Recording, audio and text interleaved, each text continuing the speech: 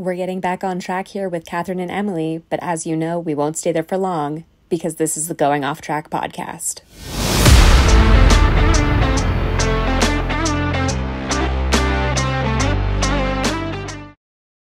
Hello, and welcome back to the Going Off Track podcast. I'm Kathryn, that's Emily, and oh my God, we have so much to discuss based on this season of Drive to Survive, because that was a lot. Discuss because we don't agree on a lot of things. So there will be, I don't know, we'll have to see who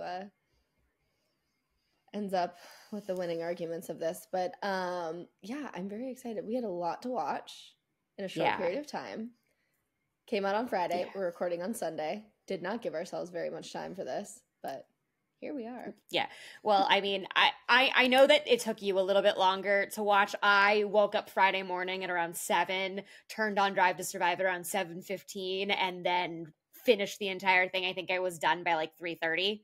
I had to have been done by 3:30 because that's when I had to leave the house for a gymnastics meet. But I crammed all 10 episodes of Drive to Survive into one sitting, which I don't necessarily recommend. But I got it done. My brain is a little squishy right now. But I survived Drive to Survive. It's a shirt. I survived Drive to Survive. Gunther couldn't wear it. Just kidding. I know, RIP. Yeah, no, I've been super sick and I just did not have the brain capacity to sit and watch it. So I finished it today and got to process it. But it was, I don't know. I mean, we'll get into our opinions and thoughts and feels, but it was a season. It was a season. Yeah. And this finally shuts the door on the 2023 season. And we can look forward to 2024 this weekend. Yeah, it is race week. It is race week. It's so weird Kathryn, to say that. We made it. We survived our first off season of the show, and now we are going into our first full year of going off track. But to get back on track, we have so many things to discuss about Drive to Survive. And I think one of the polarizing rumors that came out that in the days before the season started, once the full trailer was released, was the Danica Patrick of it all.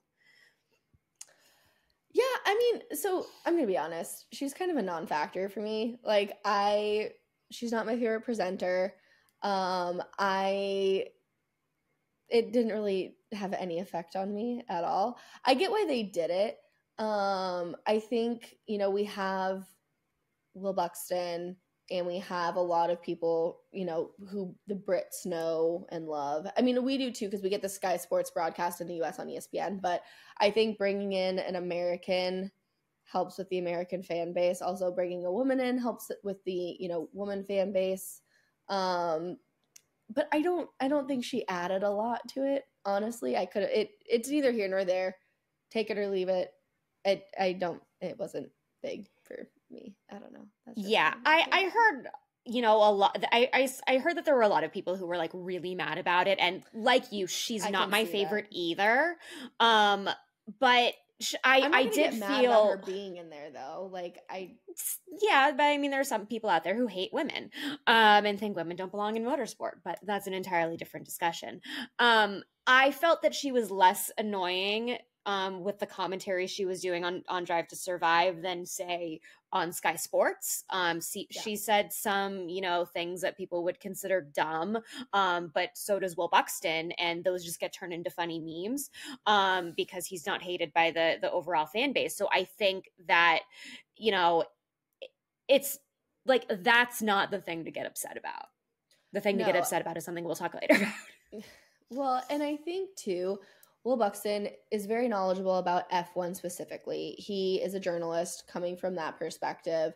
And then we have Danica Patrick, who, is an American, take her or leave her, whatever. But she does offer an interesting driver perspective. I know she's never driven an F1, but motorsport driver, whatever, she can still provide some bit of driver context outside of the F1 driver. So it is nice to sometimes get another perspective that isn't necessarily one of the 20 drivers on the grid. And I think something too that's interesting is they brought someone in to give more of a perspective from like team principal management's perspective that also isn't in the sport by bringing in Claire Williams. So I think now having 3 different, non-team tagged people getting a little bit more of an unbiased opinion or thought or point of view, I do think adds to the show. I just wish they gave better commentary this year. I didn't love all of the commentary. I feel like some of it was fluff just to have extra people, but I'm glad now that it's not just like Will Buxton is the one giving all non-team related commentary. You know what I mean? Now we have like 3 different points of view. Yeah, and I personally enjoyed having Claire Williams back. She was at one point one of the most powerful women in Formula One in motorsport. And, obviously Williams struggled and her family had to sell to, the Dorlington Capital who own them now. But I thought it was nice. My personal conspiracy theory for why Claire was involved and in an increased role, because she had like a 30-second commentary bit in season 5, was because Gunther Steiner parted ways with Haas, they needed somebody to, really cover the team principal perspective that Gunther usually provided. And that's why they brought her in. And I feel like they did bring her in last minute. And I think that in the grand scheme of everything going on with Haas, I think that was a good thing. Yeah. And I mean, we all love Gunther, but I think it's good to get some of these team principal management perspectives from someone who's not on a team actively making decisions, or who like doesn't like this certain team or doesn't like this team. Like that's what is the drama and the entertainment of it. But to get that behind the scenes perspective and the behind the scenes knowledge, to get it from someone who's not necessarily, like I said, tagged to a team, I think she does provide a really good commentary there and a really good insight as well. Yeah, exactly. So I thought it was a good move. I think it's a good like ad having her around. I think it's a good ad having her, have more spots than Gunther when it comes to like talking about TP stuff. Yeah, exactly. But anyway, moving on, the season started with a bang, with a bike accident. And so, of course, we had to discuss the bike accident, and starting, all the way at the top of Aston Martin with Daddy Stroll, who of course owns the team. And I think with this episode, it reminds me that we do need to do an F101 on how Aston Martin came to be and the fall of Force India. We'll get to that. I thought that there were some moments that were like a little overplayed and overdramatic, like Lawrence Stroll talking about how much he loves Lance as a father. I'm like, yeah, he had a bike accident. He broke his wrist and he broke his toe. He didn't die. So first point where we don't agree very much. I think, again, I love this show in its pure form of getting a behind the scenes, more intimate look at the owners, CEOs, team principals, and drivers. So seeing him like show emotion and be like, yeah, obviously I'm the owner and I want us to do really, really well, but at the end of the day, I'm his dad. Like it does, we make fun of Daddy Stroll all the time and Lance and like the infinite contract, but at the same time, it's nice to see like he doesn't take it to a point where he's no longer his dad. You know what I mean? I thought the bit where Lance was like, yeah, me and my dad, we go way back. I laughed at that. That was a good line. Was really funny. It was so funny. And like, but I don't know. I didn't mind it. I didn't think it was over dramatized. Like it was a big thing and people were freaking out, and that is scary. And it is a big deal. So I don't know. It was nice to kind of see him humanized a little bit, because you see every other pan and he's just like stone cold, like 6'5" big man monster on the track, and it's like, who would go near that? He looked super scary, but then it kind of like brought him back down to earth a little bit. I don't know. I really enjoyed the Aston Martin episode and seeing everything. I think it made me excited to see what's going to come out of Aston Martin, because Lance Stroll seems like someone you don't fuck with, for lack of a better term. And he's going to throw everything he has into making this a world championship team, which is really cool to see. And I really hope, Fernando does win again and all these things. They have a really good car, yada, yada, yada. But I just don't know. The thing that I'm questioning is, you know, will he keep Lance there if he really wants to win and he really wants to do all these things? So that's a really good question. Yeah, I did enjoy the episode. Maybe it's my, lack of ability to, connect to my emotions that thought that the Lawrence Stroll dad bit was a little overblown. But I did enjoy it. I did think that they over-focused a little too much on the Strolls for obvious reason, but I think that they did so by sacrificing Fernando's storyline. And I really feel like Fernando had some really good bits, but I feel like Fernando was minimized compared to Lance, which doesn't make sense to me because Fernando was the one who had all the podiums and had all the success that Aston Martin had. So that was my issue there, because we had some of Fernando in the first episode, and then Fernando was shoehorned into the Lewis and Mercedes episode. It was like, oh, by the way, Fernando's doing really well here, where I think that they should have done more to, at the very least, throw in poking fun of the fact that Fernando lost a podium and then gained it back, and Mercedes had to drive the trophy across town to the Aston Martin facility. Yeah. Well, and I also think, like, I had the same thought of, he had an amazing season. I love how they threw in a few, like, oldest driver on the grid didn't at him too. But at the same time, thinking through it, I wonder just how much access he was giving Netflix to. You know what I mean? Like, it could be on his side, because in previous seasons, like, he hasn't been the face of Drive to Survive, like, let's say a Daniel Ricciardo or someone like that. I think it could also be on him, seeing like he didn't want to do a full storyline and he was just there as a supporting act. So I mean, you did see that for a number of drivers in the top of the standings, that were really minimized in favor of like their team principals instead. Also, Red Bull. Pause there. I know. I was gonna say, like, if you've never heard of F1 and you started Drive to Survive with this season, you'd be like, "Wait, who's Max Verstappen?" Yes, which is like, he gets a 2-minute montage at the end of episode 10. And it's like world champion. It's like, where the fuck did this come from? Yeah, which is a little bit of an issue that I had with this season, which we'll talk about once we get to Red Bull. But it's definitely clear that, some drivers and some teams were a lot more available than others, which every year you have that. And it's also based on like what Netflix chose to, that they wanted to focus on portraying, which Netflix could have done better in some elements. We'll get there in a minute. But one element that I was happy though, so of course not. Everybody's going to be upset with the things that we love. Somebody's going to hate, etc. But what I was pleasantly surprised about, and I don't know if we talked about this on the episode or if we talked about it before we were recording our episode of what we hope to see on Drive to Survive. But I was pleasantly surprised at how much of Fred Vasseur, team principal at Ferrari, that we saw on Drive to Survive this season, and I loved it. Yeah, first of all, I love Fred. He's such a character. Yeah. And I knew like he'd be a great ad.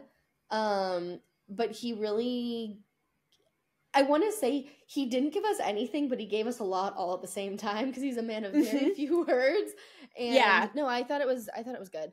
I enjoyed it. Yeah. He's a man of many facial expressions, and a couple good jokes. They showed a lot of him, and I thought that the whole like people freaking out that he's taking over at Ferrari when he's French and not Italian was pretty entertaining. Yeah, and I just like the whole Ferrari Monza bit in general, because I think, again, I like the full,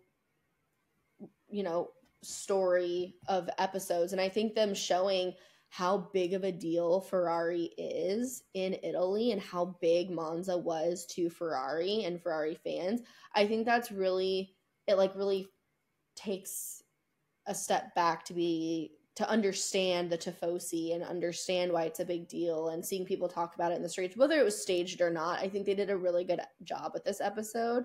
I'm not gonna lie, I did get emotional watching Monza again.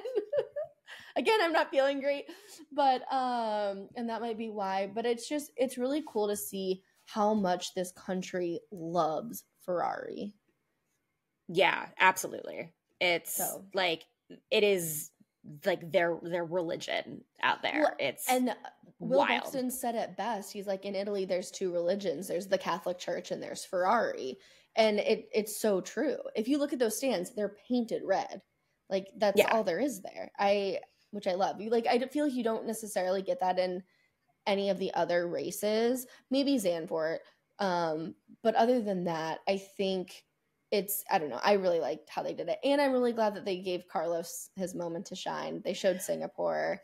They, showed him getting pole and everything. So yeah, I love watching Carlos's brother too react. It's so good. It's so cute. Yeah. As good as they made Carlos look was as bad as they made Charles look. Like, one would think that Charles had one of the worst seasons of his career, which it was not a great season for him last year, but they really pumped it up. And before we talk about that, I also want to add with Singapore, I was very offended by the fact that they erased Lando from that fight with the Mercedes cars. Because, like, I get it. They were doing the storyline of the Ferrari versus Mercedes, which I don't think they did very well at all, but especially ignoring how, none of that would have happened had Lando not been willing to team up with his former teammate, who is now not on the same team as him, at a point where McLaren was performing really well. And we'll talk about McLaren in depth in a little bit. But I thought that really took away from just, what people really loved and were excited about with the way Singapore, played out. Yeah. I think overall, Charles Leclerc just kind of complained a lot, which I feel like they had a horrible season. Again, perspective, right? Ferrari's expectation is to be world champions.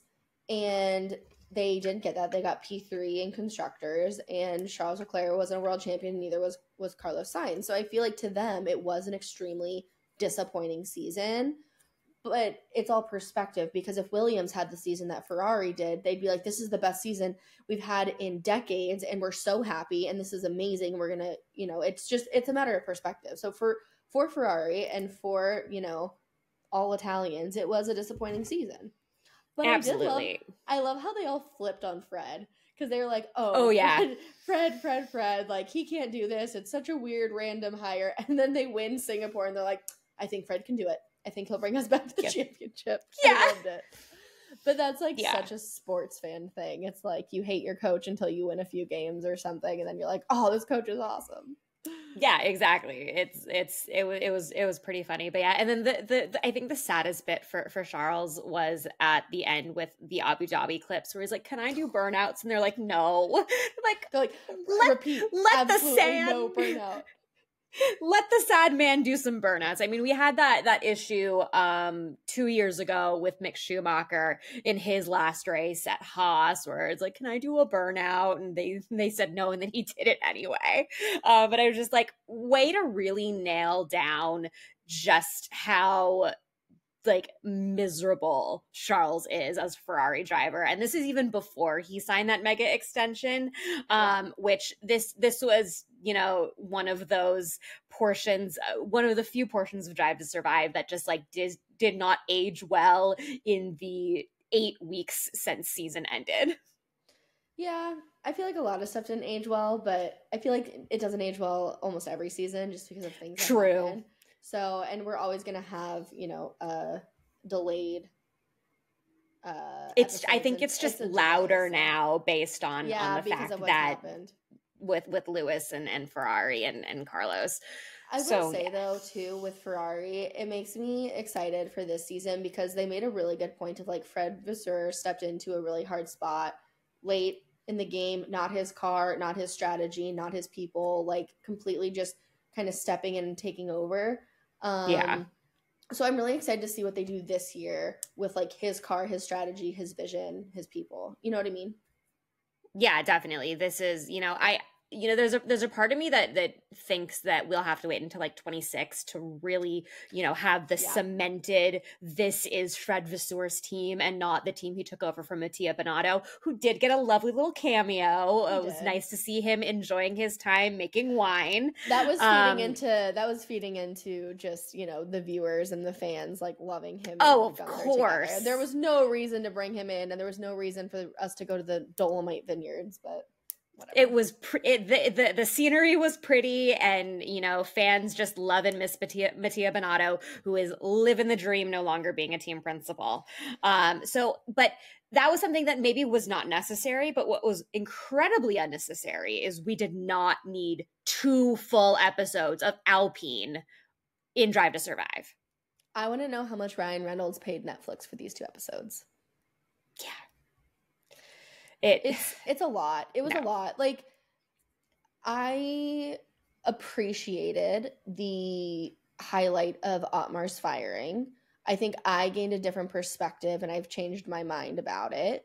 It was fine to see the Ocon Gasly like enemy frenemy thing, but I didn't need like a 40-minute montage of how they hate each other / now they're kind of okay with each other, and whatever. I don't need that. Yeah, I think that the Netflix cut made Otmar's firing even more awkward than it was. Like, going into that weekend and, hearing, Otmar Safnauer is going to be leaving Alpine after this race, like, there were so many other things happening that weekend that you kind of forget to realize that, like, he just got fired as they rolled up to Spa. Like, that's, and he has to work another 3 days. Well, and I think too, for me, like, it kind of really clicked in the timeline, because like I watched this happen. I knew what was happening, but it didn't click to me, the timeline. And to me, I think he got extremely blindsided, and like, didn't know. Like, it was clear, and there were people walking around the paddock, and from other teams who couldn't believe it. Huge supporters of Otmar, don't understand what they're doing. This doesn't make sense. Why would you fire someone halfway through your race weekend? That's so dumb. Yeah. And I think it was just, I feel like it was maybe a few people at the top of Alpine who didn't like Otmar and just got rid of him because he has a very distinct, very different management style. Oh, yeah. And I don't think they appreciated it or liked it. I also, this is probably just me, I feel like Alpine is so dead set on this, like, we're a French team with all French drivers, and now our team principal is also French. Like, maybe that's not correct, but it seems like they're really pushing for that narrative of being like, we are the all French team and we will bring, glory back to France and blah, blah, blah, blah, blah. That's the narrative that I got. Right. But that's the narrative that they kind of portrayed throughout the show and the 2 whole episodes that they got. Oh my God, I can't believe it was 2 whole episodes. Like, they could have cut down on some of like the racing bits and crammed all that into 1 episode. But I also feel like the Ocon Gasly frenemy thing wasn't like an issue this season when you lived through the Formula One calendar. Like, we knew when Gasly was hired that they have a history of cropping each other out of Instagram posts because of things that happened when they were children, but it didn't actually, make an impact on the season live. So I feel like a lot of that was know that. Well, correct, because Alpine was just so irrelevant this year. But, they didn't fight each other the same way that like Alonso and Ocon did last year, and that like Ocon and Perez did back in the Force India days. And I really think that of the most that they played up for the drama on Netflix, it was the Ocon Gasly rivalry frenemy nonsense, which I didn't need. No, I feel like it was very overplayed, but I mean, they did have more than one double DNFs of Alpine because they crashed into each other, and that's because you're racing your teammate. And so, like, that's what I mean. Like, maybe it's just the competitor, but maybe it is just, who knows? We don't know what they're thinking. Honestly, it was a lot of airtime and not a lot of like true understanding substance from Alpine. Yeah, there's no substance. But I don't know. I can't believe they got 2 episodes. They were very irrelevant this year. And they're going to be even more relevant this year. I mean, they could have given half of one of their episodes to the Alfa Romeo team, who was not featured at all. Nowhere. Again, if you're just coming into Formula One, you'd be like, oh, so there's only 9 teams on the grid. And it's like, no, there's actually 10. Alfa Romeo. Yeah, I was on the lookout for anything Alfa Romeo related. And the only thing is, one of the, pit stop, Drive to Survive, this is a Drive to Survive episode stingers, was an Alfa Romeo car. And like, we got a couple bits of, Bottas and his mullet and maybe a couple clips of Zhou Guanyu. But it was not, it was in like a team, like a group setting. It really wasn't them at all. And again, we don't know. Maybe they chose not to be accessible. Maybe they, didn't opt in. So that's why we're not getting them. But they almost wiped them from the sport. Yeah, it's like, oh, was there a 9th team? I mean, they're not going to be, you can't miss them this year in the car that they're driving. But yeah, you can make a game out of Spot the Alfa Romeo car, but not a drinking game because you would be very sober by the end of the season. Yeah, it was a lot. But, and then, so Alpine got 2 episodes. And I also feel like AlphaTauri got like 5. I just feel like there was so much AlphaTauri coverage, and it was all talked about by Christian Horner. Like, thank you. Yeah, I will say one of the most egregious bits of like the AlphaTauri coverage was when they were doing the race stuff and they were showing race footage. They kept cutting to the Red Bull pit wall and giving like Christian Horner's reaction to things that were done by Red Bull drivers, probably Perez, that like definitely was not actually like, that was like you should put cameras on Franz Tost, who I know like doesn't care because like he was retiring anyway.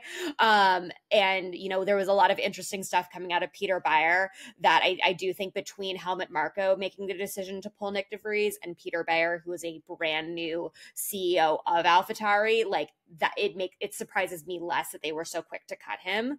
But I think it was incredibly egregious to have, Christian Horner's in race reactions to things that he was definitely not actually reacting to. Well, he may have been a little bit, but I don't know. It just makes you really sit and think how closely these teams are tied. Like, we know Williams and Mercedes have a close relationship, but it's also not like, Toto is telling James what to do on a daily basis. And right. It feels Toto's like just telling who drives in your car. Right. Exactly. When there's availability. But it also makes you take a step back and think, like, how much is Christian Horner really pulling the strings at AlphaTauri? How close are they actually linked? Especially because of the whole Daniel bit. Like, if I take one thing away, it's that Christian Horner loves Daniel. He will do anything in his power to get him back into a Red Bull, like, varsity team seat. I feel like he feels kind of like his race dad a little bit, because he started with the Red Bull junior team and he came up in Red Bull racing and Toro Rosso and everything. And I think Christian sees him leaving for Renault as something that really hurt, and now he's back and they can like, get back to where they were. I really think Christian has a soft spot in his heart for Daniel Ricciardo, and I personally saw that. It was like a little bit of a storyline, but you can see how close they are and how much he wants to support him and give him the space he needs. And I think it was Will Buxton who said that he kind of has a blind spot or a soft spot for Daniel, and he might let him get away with more than others, which I think is good because that means he'll get more time to prove himself rather than just being cut like a Nick DeVries. Yeah, exactly. I think that, Nick DeVries' whole story was very like, they could have cut the amount of Nick DeVries in half. Like, we did not need to see him cleaning his closet-sized apartment in Monaco. Like, we know he's neater than Yuki. It's fine. It's everyone's neater than Yuki. But I really feel like Christian Horner will do everything in his power to get Daniel back into that second Red Bull seat. Yeah.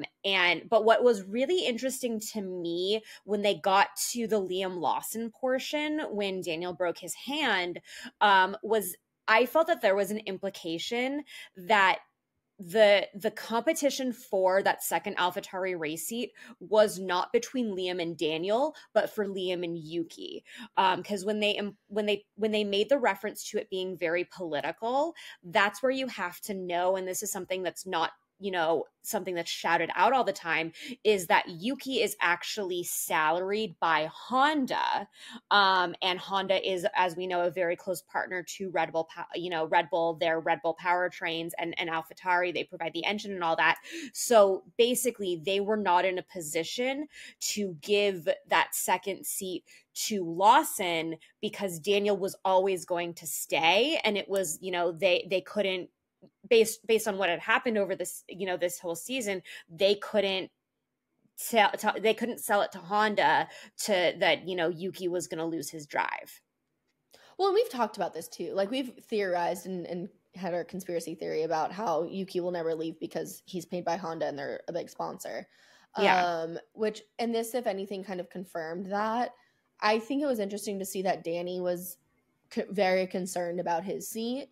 So that means, but at the same time, I took a step back and it didn't seem as dramatic as everyone played it out to be in the media. Like, it seemed like Christian, like it was not even like, it was a non-factor. Like, they already knew who was going to be in the seat, and it was Christian confirming to Liam, like, hey, you've done great. Keep it up. You're a reserve driver. Your time will come, but like, we're not making a change. And I feel like Liam got a lot of noise from the media of like, what does this mean for AlphaTauri? Who's actually, blah, blah, blah. And the way that it came across to me was like, they already knew they weren't going to change their driver lineup. Great. He came in, he did wonderful. We've got a great third driver, for two of our teams, but they were not going to change their minds or make a different decision. Yeah. Liam Lawson did his job and he executed perfectly. And, unfortunately, AlphaTauri Visa Cash App is just not in a position to move on from Yuki Tsunoda right now. So right now, Lawson's best hope is that Sergio Perez either finds another drive or gets let go so that Daniel can move back to Red Bull, and then he will go into AlphaTauri and move up into Formula One, where Lawson absolutely should be. Yeah, no, he's a great driver. I think he'll absolutely kill it in a few years, but I don't think, like, this season wasn't going to happen. Absolutely. Yeah, no, correct. It was just, he needed to be there while Daniel recovered from, breaking his hand, because Daniel's options at Zandvoort in that practice session were break his car by driving into the back of Oscar Piastri or going into a wall. And he made the choice to go into a wall. So yeah, it was good. I love that we saw Daniel's contribution to Mexico, because Mexico and his performance there, that gave AlphaTauri the position that they were in, finishing P8 in the championship. And, that one race and that one performance by Daniel Ricciardo gave them millions of dollars in prize money. And so I'm really glad of all the little things that Drive to Survive did choose to include, that was one of them that they did. I'm also really glad that they included the commentary from Alex Albon, because that was the cherry on top. So A+. Alex Albon pretty much like lays out exactly how Netflix is going to show Daniel Ricciardo coming back, and he's like, I'm pretty sure they had to change their pants 3 times when they heard he was coming back. But that just killed me, because he laid it out perfectly about what was going to happen and like how they're going to cut to things. And Netflix is obsessed with him. He's a great personality, though. He's great for the sport. He's enthusiastic. He's charismatic. But yeah, like I said, I think we're gonna see Horner doing everything in his power to get him in like the Red Bull varsity seat with Max.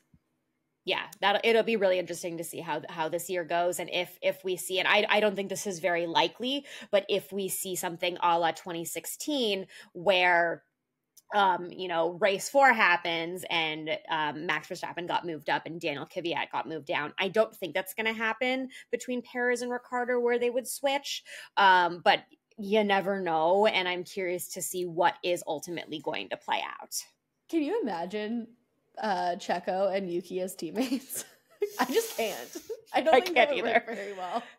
No, but I think Horner knows that too. So the only way this happens is they cut Checo, or they say like, "Hey man, you're getting up there in age. I think you should retire," and they just like kick him aside, and then Daniel moves up, and Yuki gets Lawson or someone else. But I don't see Checo going down to whatever they're called now, V-carb.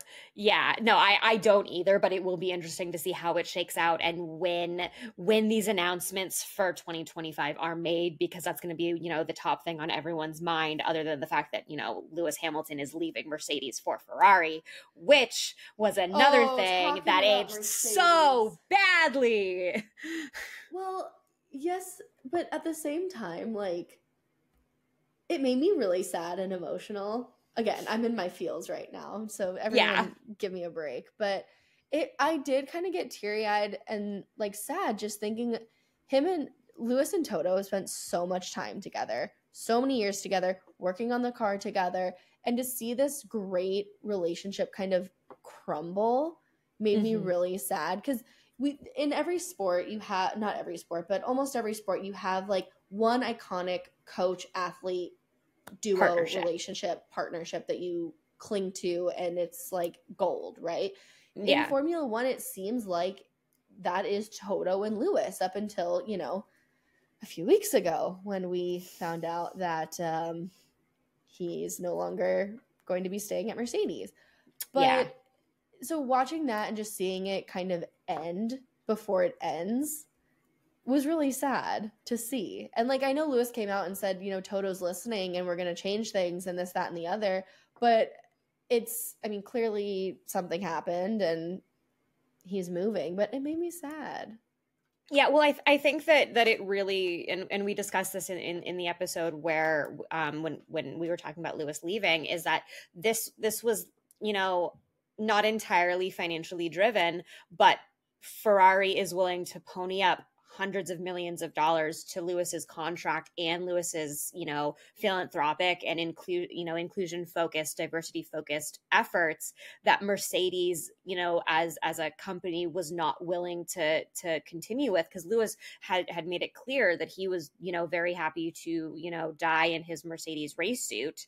But Mercedes as a company above Toto was not, down for that. So I think that, it makes Mercedes as an organization not look so great.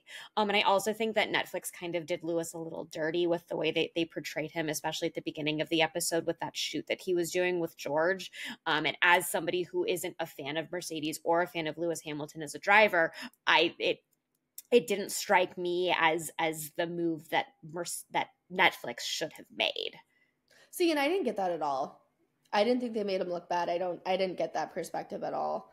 I thought it really showed how much this decision probably took out of him. Oh, and how hard it was. And I think they did a good job of really capturing like how much Mercedes means to him, how big of a deal it is, but also what's important to him, because he kept saying like, I told the team at the beginning of the year the car was shit and they didn't listen to me. And then at the end of the year, it's like, oh yeah, the car is shit, you were right. And he's like, this year they're like kind of listening. So I think beyond the money and all of that, I think it's truly Fred coming to him and saying like, hey, we will listen. I'm going to give you a car. Yeah. You tell us what you need. We will listen. We will listen. Where, Mercedes, I think, is more didn't listen to him, and they that he lost that trust. And I think that's kind of what they were trying to show. But I think honestly, I saw a person who was really grasping at straws, trying to stay with their family, but also realizing like they aren't the same family I joined 10 years ago or whatever.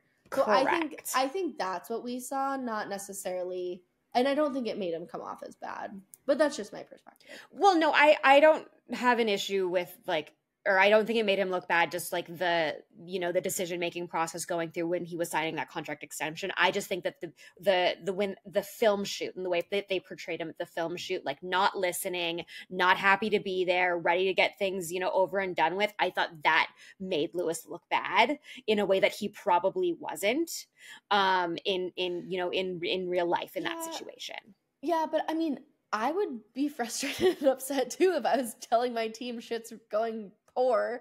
No, not with the car itself. When they were doing the film shoot with those prop cars at the very beginning of the episode. Well, yeah, but that's just the overall. Like, if you're frustrated, and like So I just I get what you're saying, good. but yeah. And then Toto's joke about Lewis in the red overalls, and I just it's like that's kind of funny because you're gonna see that in a year. And then really quick non sequitur before we move on. When they were, you know, sitting in Toto's office, it occurred to me that every single time Formula One moves from one race to another, all of that stuff gets packed away. So there's somebody whose job it is at every track to put those same pictures up on the walls in Toto's office and put the plant in and put the stuff on his desk. And the fact that like that is a thing that like is part of the Formula One, you know, international circus, like it, like for whatever reason it hit me at that point when they were, you know, filming that conversation in his office, and like that's a thing that happens at every single race. Like someone's job is set up Toto's office. Oh yeah. I wonder how many assistants he has. He has to have like so many. Wild. Yeah. Okay. Have we said all we want to say about Mercedes? I think we have. I think so. Yeah. Vegas. I'm so sad to see. Well, okay, before we get to Vegas, I just want to reiterate again. I am really sad to see Lewis and Toto's relationship end. It's really 100%. Yeah, so I don't know what Toto's gonna do. He's gonna have to lean on George, and oh God. Well, but also I think it's interesting too because they showed a lot of Fred and Toto talking, and like how they've been friends for 20 years, and they, you know, grew up in the sport together, whatever, we're really good friends, blah, blah, blah, blah, blah, blah, sitting on the couch, like Toto standing up for Fred when they're talking to him about Vegas and how bad things are, and they're trying to get content out of him, and Toto's like, literally, shut up. He's pissed. He's pissed. Stop it. Stop. And then you see like Lewis leaving for that, and they're really good friends, and I can see the Drive to Survive's episode next season already. Oh, yeah. I just want to know who called Toto, if it was Fred or if it was Lewis first. Yeah, exactly. Like all of those conversations. Also, before we do move on from Mercedes, I'm glad we saw as much Susie Wolff as we did, even though it wasn't Susie Wolff in the context of the F1 Academy, other than she is the managing director of F1 Academy. It was nice to see, you know, Toto and Susie spending time together with their son on the kart track. And they're like the little, the jokes of like, pat me on the shoulder, like look supportive. Support, yeah. I love those two. If I could be their child, I would be. But see, that's what I'm talking about. Like the off the track, behind the scenes, absolutely fluff. Like that makes me love those two even more. And also their kid. I love how he's gonna be the cart's so slow. upset that he's going so slow. We need to upgrade the engine. Let's get him off the track and put the big engine in. It's like, what a dad. And it's like, well, you're gonna be, you know, driving racer or a race car driver or whatever, a driver is only your third option. Like you have other options of what you can be. Their kid is so cute. That was like a nice break from all of just the race content we got, which I feel like we got more race content this year than. Yeah, I will say that it will be awesome if we ever get to see little mini Toto on the grid as a Formula One driver. That would be the storylines there. It'll be like a Daddy Stroll 2.0. Can you imagine? Oh my God. Yes. Wow. So Vegas. They showed a lot of Vegas. What was interesting to me in the preview bits, especially, I think this was like mostly in like the first two episodes at the very end, were like coming up. They would show clips of Carlos's car breaking down, but with Charles's radio audio. And I really thought that was kind of weird because like it wasn't Charles's car that got exploded. Dinner time for Bishop. Check. So I just that was really weird to me. And then the opening ceremony bits behind the scenes was really kind of fun to watch, because that was at the point of the weekend where a bulk of the drivers, including Max Verstappen, were not happy to be there. They were like, this is so dumb. Why are we here? This pageantry is obnoxious. We just want to race these cars, and we have to race these cars in the middle of the night because we're in Vegas and whatever. So, you know, in the context of knowing that once they got to the race and the race was great and they were all really excited because the race itself was awesome, that, you know, it just makes all of the complaints and like the behind the scenes, like not wanting to be there, just really like a little bit more entertaining than I think most people would feel, or maybe that's just me. Yeah, I think it's interesting that they completely, but you kind of called this, like, neglected to show how poorly the practice sessions went, besides Carlos's car blowing up. But yeah, they did not put any of that in there. I'm surprised that we relived the press conference with, you know, with Toto and Fred. Like, I'm surprised that I loved it, but I'm surprised that they included it. See, that I'm not, though, because it wasn't saying anything about, well, it was in few words, but just him saying, like, I'm pissed, this sucks, it's unacceptable, and I'm not talking to you guys about anything. I don't want to talk about it. I just loved watching Toto come to his defense. Yeah, it was great. I'm glad that we didn't have to relive the really awkward drive to the Bellagio after the race and all of that. Like, I'm glad we didn't have to relive any of that. And they really, I don't think that they overblew Vegas, because Vegas ultimately did turn out to be one of the better races of last year, which we've discussed.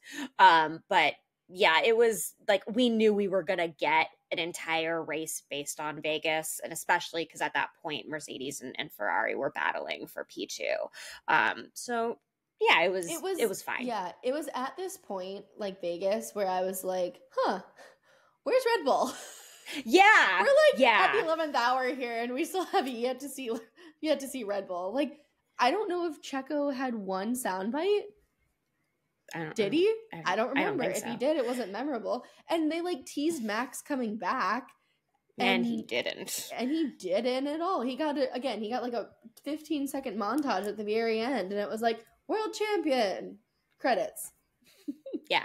On the one hand, I don't know if we needed Max and Checo's storylines to make a good DTS season. But on the other hand, if Drive to Survive is meant to introduce new fans to Formula One in the United States, which that is one of the goals of Drive to Survive, then new fans who are coming in and binge watching all the way up to season 6 are going to be really confused about who won in 2023, because all you got was Christian Horner saying, you know, Max has done what no driver has ever done before and won 95% of races, and this will never happen again. But that was barely covered, so it fails to give a lot of context, which is why I always say that Drive to Survive is a primer for Formula One, but does not replace actually living through a year-long traveling circus. No, and I mean, I think it's good, and it was intentional that they didn't make it the Red Bull Max show. Like, we got that all season. We didn't need more episodes of it, right? But they do. Drive to Survive there's a departure from like reality and the stories, because I feel like this season, maybe more so than other seasons, it was very focused on team principals and management making decisions, and not necessarily about the drivers of the racing. Like, yes, the racing, but only the result, and not necessarily like truly following Formula One in a season. It was like, let's cherry pick and find these small little cool stories that we can blow up into an episode, but it doesn't give you the full picture of the season. And I feel like older seasons used to do that. Yeah, and I just feel that they overcorrected on minimizing Red Bull just a little bit too much, and they could have cut off 10 minutes of Alpine coverage, or even 10 minutes of AlphaTauri coverage to, you know, show Max, you know, at minimum showing Max winning at Qatar. Like, at minimum, winning stealing the title. Yeah, exactly. And I think they could have really showed Checo too, because I can't believe I'm saying that. Just showing, because he had a really hard season, and like his seat was questioned, and that could have been thrown in with the Daniel Ricciardo, you know, piece of it as well. I don't know. I feel like there was a story there that they could have told, but they just Absolutely. didn't. So. Yeah. And I'm sorry that you didn't get to see the double DNF in Suzuka because they were focused on Yuki and Suzuka instead. It's okay because they still said double DNF a few times talking about Alpine because we had 2 episodes of Alpine. So I did still get to hear the double DNF, but it just wasn't Checo's. So yeah, exactly. Okay, so this brings me to my hot take. Zach Brown has personally victimized someone who works at Netflix because, oh my God, do they paint him in such a bad light. It's like someone woke up at Netflix and chose violence towards Zach Brown. They were like, we'll give you 2 minutes, not even 2 minutes, 2 seconds to walk through the facility with your dogs to make you look normal. And then every other cut, it's going to be, you look like a dick and we hate you. And everyone else should hate you too. That is the vibe I got. He screams and oozes like greasy car salesman. And I just can't. Like, and the weird montage of him sitting down with like VPs of marketing and sponsorship and being like, you gotta believe in us. Like, I know this isn't the bet that you knew you wanted to make. Like, that 5-minute conversation was so cringeworthy and terrible. I didn't need it. I didn't need any of the Zach Brown bits. Like, him talking to Lando and being like upset with, it made it look like he was upset with some stuff that Lando was saying in a press conference and just everything. I didn't need that much Zach Brown. We got more Zach than we did Oscar Piastri. Which is bananas. Like, which is crazy. Like, again, the Oscar storyline of everything that happened in the offseason, getting a seat, like the whole Alpine, I'm not with Alpine, I'm with McLaren. They could have done the first episode of like him.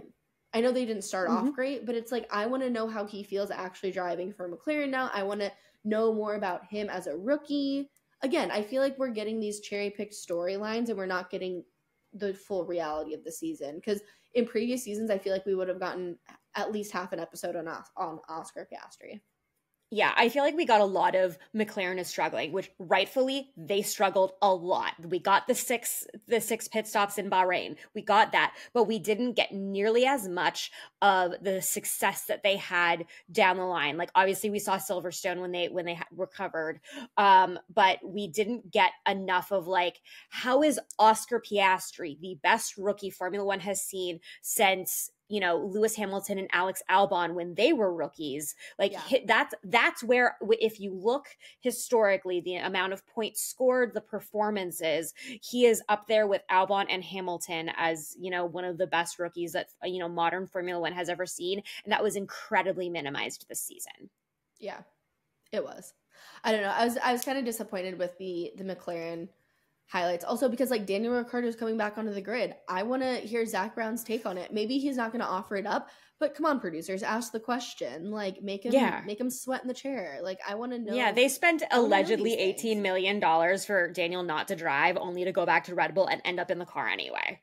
Their second highest paid driver was driving for AlphaTauri. Yeah, like, awkward. We didn't get any of that, and that's what I want to see. And I know I said that in our prediction episode or pod for Drive to Survive, but that's what I want to see.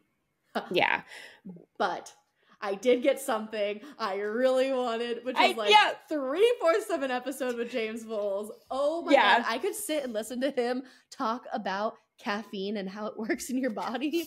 Yeah.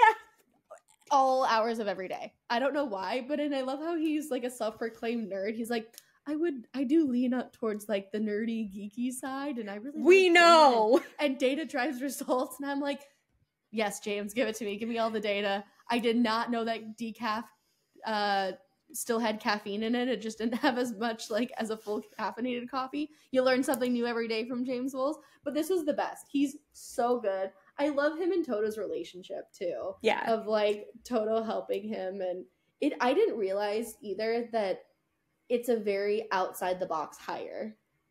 Like, I knew he was new, but I didn't realize like just how out of the box and from left field the hire was. Until having it shown to me in an episode, because it's not something I necessarily thought about, but like watching it and hearing it, it's like, oh wow, no, this actually makes sense. Like, he's never managed a team, anybody, because he's just been an engineer. Yeah, and he's come in and he made a huge impact at Williams this season. I loved when like he was like struggling to introduce himself. You know, when he was sitting down for the interviews, like everything about James Vowels in Drive to Survive, like we need more of him. Like let him be the new Gunther, and just have him, you know, doing all that stuff. I also was really surprised at the way Netflix, like that little clip of him talking to Lawrence Stroll. Lawrence Stroll. I was say the same thing. Yeah, I was very pleasantly surprised at the relationship that those two have, because I'm not sure where it came from, because I was thinking, you know, Lance drove for Williams, but that was when James was still an engineer at Mercedes. So I'm not sure where that came from, but I was pleasantly surprised. And I think that we could have done, you know, I know why we had to have the full, you know, a full half of an episode on Haas and why they had to split it with Williams, but I think that they really could have minimized Haas, and I know that they did it because of Gunther. You got one title card at the end that said, okay, goodbye Gunther, he's not renewed, and they had that little, you know, bit when Gunther was talking to the producer about how fun it was to talk. But I would rather have like a super cut of Formula One team principals ordering food and talking about food, and have that included in the, because like if you think about it, you know, Toto, you know, ordering his pumpernickel bread, and like just all the team principals ordering food in the hospitality suite. Someone please make me a super cut of that. It's so great. The one thing that I was disappointed in the Williams episode was that we didn't get anything on Logan Sargent. And I know that's again strange coming from me, but it's such low hanging fruit and such an easy win to just highlight him and show his struggles and show him, you know, growing or something. I was surprised that they didn't really highlight the rookies, because last season when it was Zhou Guanyu's rookie season, they really highlighted him. Yeah, they hammered that into the ground, especially because that crash at Silverstone. Right. And so it was interesting to me that they didn't really talk about like Nick DeVries got a big highlight reel, but that's also because of what happened to him. Yeah. And granted, Sargent's season was a little lackluster, but he is the only American driver. Well, so was Nick DeVries, and Nick DeVries got a house tour. Right. Well, and then, I mean, Oscar Piastri, for having such a great season that he did, he was barely highlighted, so. Yeah, exactly. Like, you know, we could have cut, you know, I know why they had the scene of Lando and Zach golfing, but they could have cut that and put, you know, Oscar Piastri and Oscar Piastri's mom, who was hilarious on social media, freaking out about her son. Like, Netflix, you do better next time. But I think we've hammered home all the things that we want to highlight. Obviously, there were things that they missed, but what are your like overall thoughts on the season? So overall, I didn't love it. And I think it's, again, because it made a departure from like following the season and really following the championships and following, you know, both drivers and constructors. And it really has stepped into this cherry-picked storyline, not necessarily following the season. I think we got way too much like in race coverage, which again is fine, but it's already happened. We know the end result, or you can Google it. I think we got a lot from the team principal perspective, and we've taken a step away from the drivers. Maybe that was intentional. Maybe that's just how I see it. But I didn't love it. I felt like it didn't connect, when in previous seasons, like we've gone kind of from the beginning to the end, going back and forth a little bit here and there, but then we always end up with like the championship race and for constructors and the drivers, where this year, yes, Red Bull ran away with it, but the fight between P2 to even 5 was really close, and they didn't cover any of that until like the last 5 minutes of the last episode, when they decided to highlight the Mercedes Red Bull piece, like that, or sorry, the Mercedes Ferrari piece, which I think they could have sprinkled that in throughout the episodes to show like how close it was. Because like you said, if someone is coming to this not knowing F1, it doesn't paint like the full picture of the 2023 season.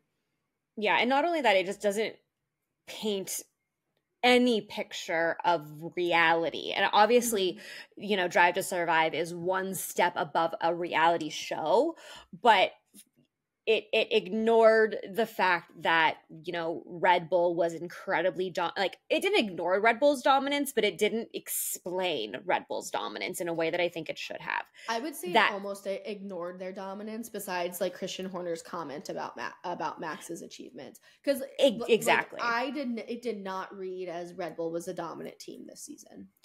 Yeah, it read as who won in 2023. Do we know? Was that you know, obviously it wasn't close, but it still, like I said earlier, they overcorrected. That said, I preferred season 6 to season 5. I remember, and I was discussing this with my dad, we both felt that like season 5 was a season that we had to get through, and obviously I watched season 6 in 7.5 hours. So it, you know, I thought it was better. They definitely, you know, ignored some things that they shouldn't have ignored, and, you know, over focused on Alpine in a way that I do not care about, even though they have 800 famous people that have bought into the team. And I just think that we didn't need all of that, and that they could have saved that second episode for something, you know, actually better and relevant. That said, I give it a B. I give it a solid B. See, yeah, I miss maybe the episodes of old, of seeing like Daniel Ricciardo on his farm in Australia, and Yuki, you know, in the dorms of Red Bull and eating, and, you know, Carlos Sainz with his dad just like hanging out doing extracurriculars. Like, I like those moments when it really bridges like the drivers to fans and makes them people and gives us their real personality and helps us understand them as humans. Like, that's the part of the show that I really like, is getting to see them as humans and not just like sitting in a race car. Because I can watch sitting in a race car. We do that weekend anyway. Yeah, exactly. But like, I want to know, I would have loved to hear Max talk about his season, because he's like, yeah, our car is really dominant, but I would have loved to get, who am I would have loved to get like a whole Red Bull montage of the entire season where Max talks about, you know, how much Singapore sucked and how he felt after all the other races, and hearing Christian say, great job, Max, after like every single race. But I would have liked to know more from his perspective, like how he truly felt, how he was truly feeling after every race, the pressure he was under. Like, I want to hear about those things too. So, yeah, I don't know. Agreed. I will also say I loved a little bit of Carlos with his mom, because obviously Carlos has one of the most famous dads in motorsport in Carlos Sainz Sr. But to, you know, have that moment of leaving the hotel in Italy with his mom, who is like seeing him surrounded by these Ferrari fans who are screaming his name, and she's just like, this is the coolest thing ever. Like, I'm really glad that we got to see a little bit more from, you know, her perspective, because, you know, we don't see a lot of the moms. So it was cool to have that inclusion. Like, you know, even Max Verstappen's mom, she was a kart racer. She, you know, he didn't just get the racing gene from Jos Verstappen and his dad's side of the family. Like, Sophie Kuchen is also a racer. Family bonding episode of the Verstappens. Well, I think that there's, from what I've seen on the Wikipedia page, there is a reason why Jos Verstappen and Sophie Kuchen have divorced. So I don't think we're ever going to see anything about that. But you're right. There should be more of that family human element. Yeah, and like we got a little bit of it with like Esty Bestie and his parents, but like it was super awkward and it seemed like extremely staged and forced. Like, I want to see. You mean on the yacht? I want to see all the Verstappens on the yacht, and I want to see who gets thrown off the yacht first. I'm pretty sure the answer is Max's mom yeets Jos Verstappen off the yacht. Oh my god! Something tells me that that's what we would see happen if the entire Verstappen family was on the yacht. And, you know, Victoria Verstappen and her cute kids, his sister, and of course Max's girlfriend, who had a child with the guy who Max took his race seat from, which, as we know, is one of the most entertaining stories of the backstories of Formula One.